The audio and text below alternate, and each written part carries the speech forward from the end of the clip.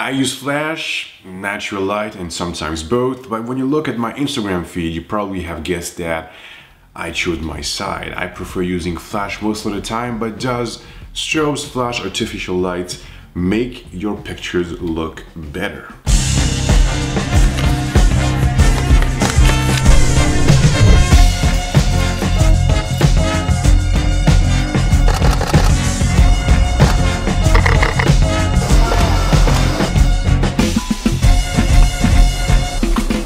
Little disclaimer, the following statements are based on my choices, my thoughts, the type of art that I want to make, the type of images that I want to make. There is no right way or wrong way to do things, so please be sure to keep that in mind. Let's go on. I think this debate will never end. I still see tons of videos out there coming out talking about flash photography, artificial light, saying that you must master flash photography to be considered a professional photographer, which is, I think it's bullshit. The best light you can get is the one I'm fighting with right now to make this video. It's the light that is out there. So why do I love flash? Why do I use strobes on my personal work? This can be summarized in one word: control. I shoot on location, I work on tight schedules, at horrible times, and most of the time I have to work with what I have, with the light I have. When I'm working outside, a lot of times I have a flat light that gives me no contrast, no shadows, no depth, and I hate that. And when that happens, I have to deal with it.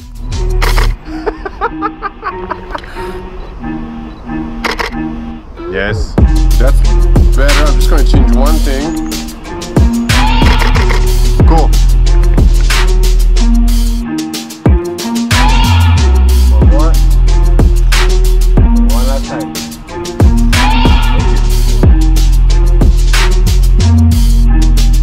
And sometimes the magic happens. Light is how you want it. Light can even change drastically during a shoot. And you can make those pictures that will be hard to replicate with strobes. Let's go.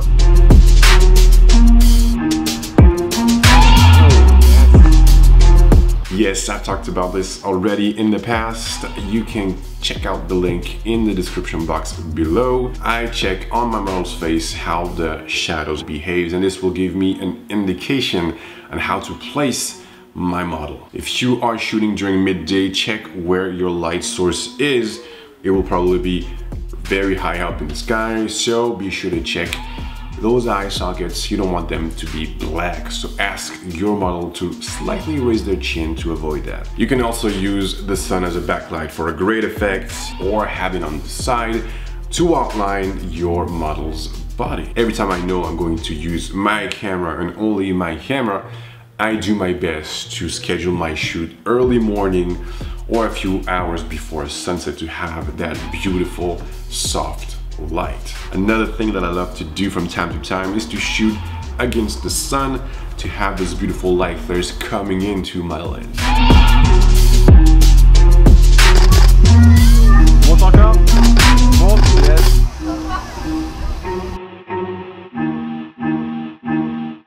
There are a lot of photographers that have built their entire career on natural light photography, and there are still photographers nowadays that essentially work with natural light. Depending on the story you want to tell, the type of images you want to create, sometimes natural light is your best option. And of course, something that is worth to mention is that when working with natural light, you travel light. You have less gear on your back, and that's a cool thing. When I do have a flash or two in my bag, I personally know that I can face any types of situation. I've talked about this in the past already. I love going after that dramatic look, that dramatic lighting.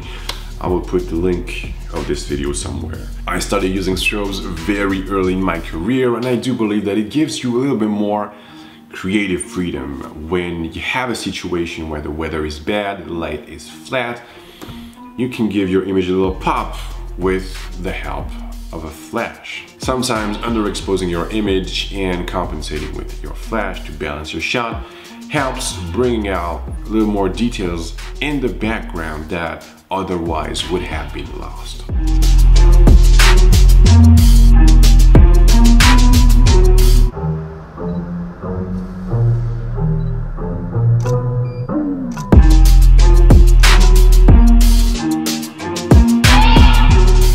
Flash also helps me increase background separation.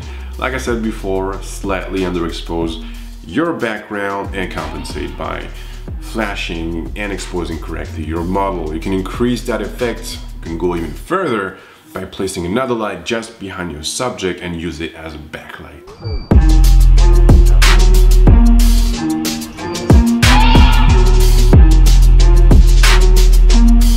And of course, if you want to fill your shadows, if you want an even exposure on your model in any situation outdoors, yes, a flash helps a lot.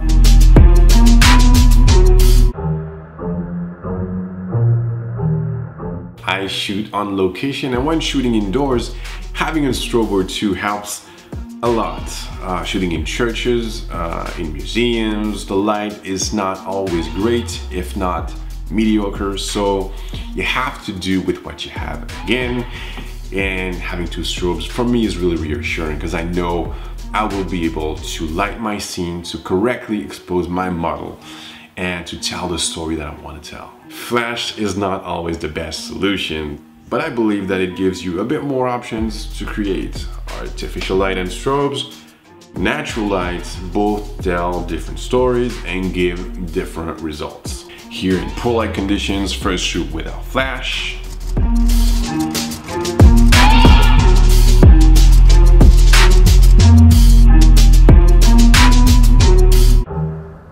I believe it's really a matter of taste.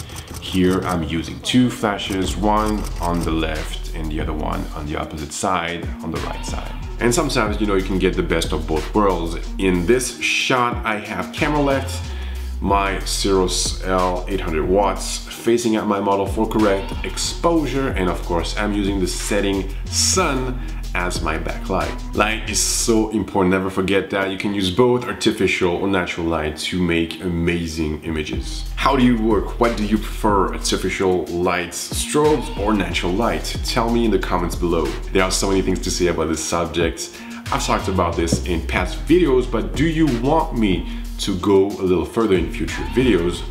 You know what to do. Playing with light is fun and challenging, and I've been battling with it throughout this video the past half hour.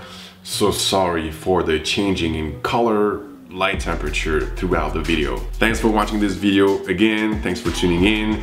Give me a little thumbs up for support, even if you hated the video. Yes, and please, if you haven't already, consider subscribing to this channel. And of course, I will see you guys next week. But until then, please have a good one.